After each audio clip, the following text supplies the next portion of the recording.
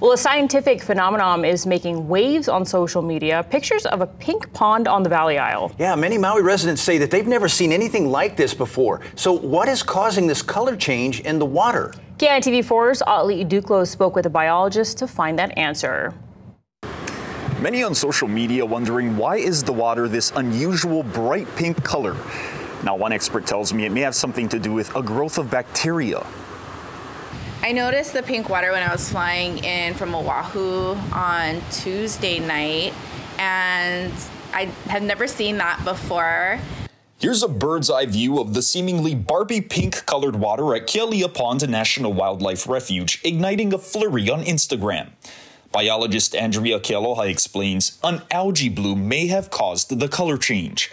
That's a process in which bacteria builds up because of the high concentration of nutrients in the area or because of changes in water quality, such as higher temperatures.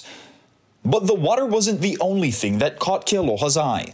The lack of water also stood out, which she says could be the result of the ongoing drought. Wetlands can also dry out from human-caused processes, for example, diversion of water.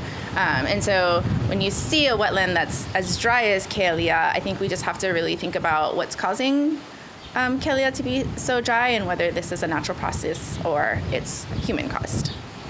Either way, Kealoha says the fascination over the pink pond should be a reminder for the public to remember the importance of Kealia. Wetlands serve important functions in our watershed, right? They help to filter out sediments, they help to filter out pollutants and increase coastal water quality. And so keeping your wetlands healthy, protecting your wetlands is really important.